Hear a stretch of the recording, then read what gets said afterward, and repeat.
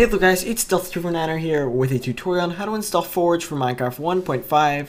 Now the first thing you're going to need is either 7-zip or WinRAR, and I will leave links in the description so you can go download one or the other. It does not matter. Then once you've installed that, you want to go into your Minecraft launcher and go click Options and click Force Update, then click Done, and then log into Minecraft, and this will create a new Minecraft.jar as well as new Minecraft base files. It will not get rid of any of your saves, and it just creates new jar files.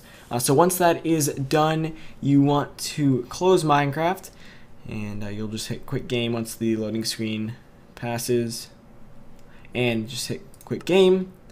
Next thing you want to do is you want to go to your web browser and go to this link, and I'll leave a link to that in the description. It's the Minecraft Forge page, and you want to scroll down and find Universal, and you can support the developer through AdFly or download it directly, and you want to save it on your desktop. Now it's not too big, their servers are a tiny bit slow it seems like, but once it downloads then you can go to your desktop and find it here.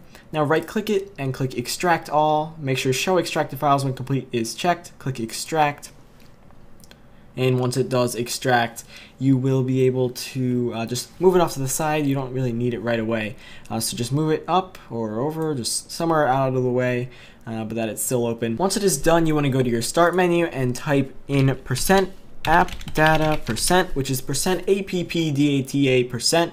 Click roaming and go into your .minecraft folder, your bin folder, and find your minecraft.jar. Now if you have 7-zip, you want to right click it and go under 7-zip and then click open archive. If you have WinRAR, just click open archive on this main menu. Now if you don't have either of those options but you have one of the programs on your computer, go to your start menu, and if you have 7-zip, type 7-zip and it'll come up here. And if you have WinRAR, do the same thing and open the program manually. Then you want to navigate to your .minecraft folder, which is in your users folder, then your user, then app data, then roaming, then .minecraft, then your bin folder.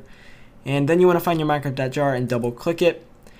Now the first thing you want to do when you get into your minecraft.jar is delete the meta-inf, and you do need to do this first, so make sure you do it first. Unlike some other mods, it does need to be done first. And then you want to get the Minecraft Forge Universal folder and press Ctrl A to select all the files, or you can manually select them all, and then drag all of them into the white space in your Minecraft.jar. Click yes. You've now successfully installed Minecraft Forge. Of course, if it didn't work for you, you can leave a comment below, but just make sure you watch the video over again for anything that you missed. And one thing to note is that you will see a meta-inf folder in here after you've installed it, and that is good. It needs some other files in the meta-inf, but it also needs you to delete certain files from it, so it's easier just to delete it all in the beginning and then drag the new ones in. So make sure you do that before you install the mod. Now another thing to note is that any other mods you are installing must be updated for Minecraft 1.5, and that's just a rule of thumb for basically any version of Minecraft. Anyway, if you enjoyed this, a like and a favorite would be greatly appreciated, and also if you're new to the channel, make sure you subscribe for more daily content. Thanks for watching.